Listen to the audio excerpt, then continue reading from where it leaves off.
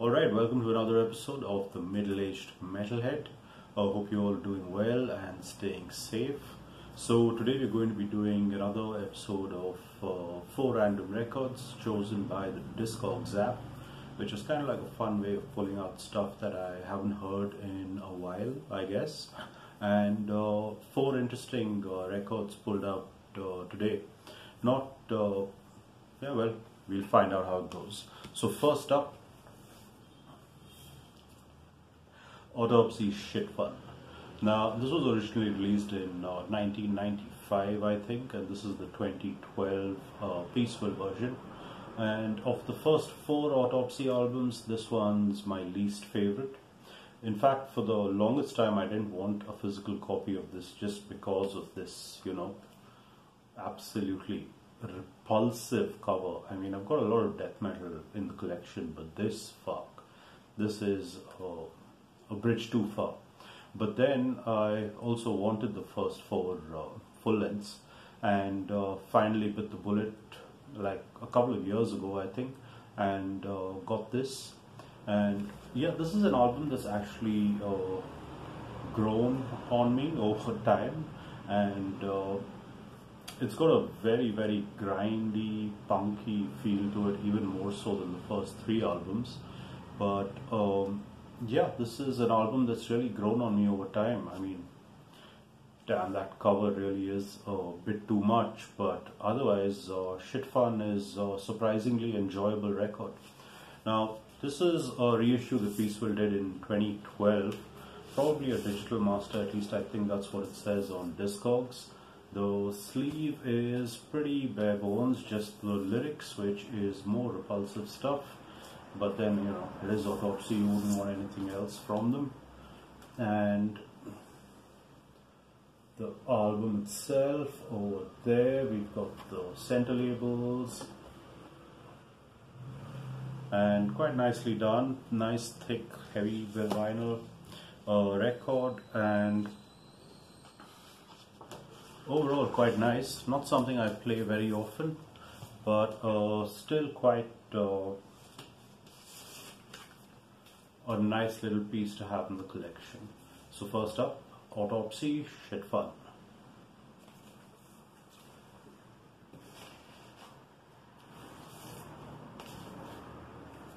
Next, this is an interesting one, American death thrash metal band, Sadus, and this is Chemical Exposure.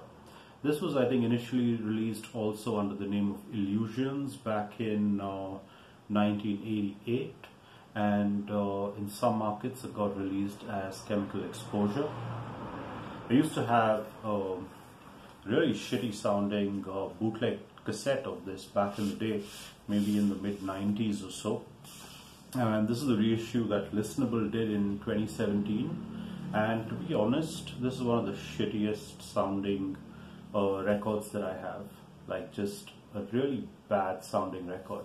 Maybe they just put an MP3 on wax, I don't know what they did, but yeah, it honestly doesn't sound that much better from the bootleg cassette that I used to have, it's that bad. Great album, really, really good album, but I would say if you can't find an original Road Racer pressing, then you're probably better off with the CD, because this really does not sound good.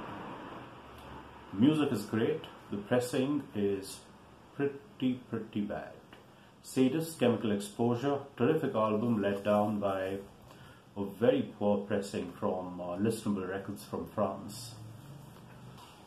And finally, another great band, this time from Japan.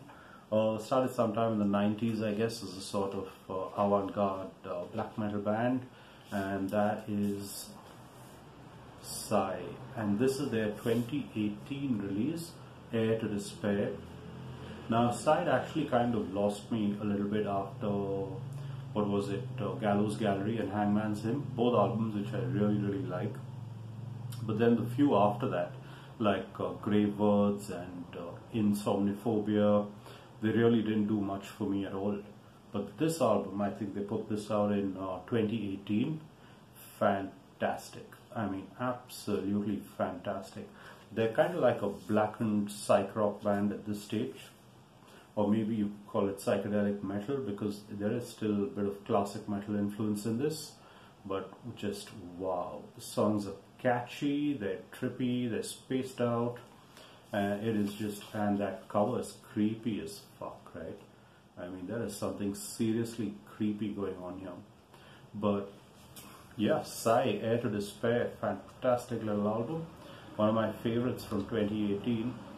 And if not for Voivod releasing an album that year, it probably would be my favorite. Pretty bare bones packaging. The lyrics are all in Japanese, or mostly in Japanese anyway. Some of it is in English as well.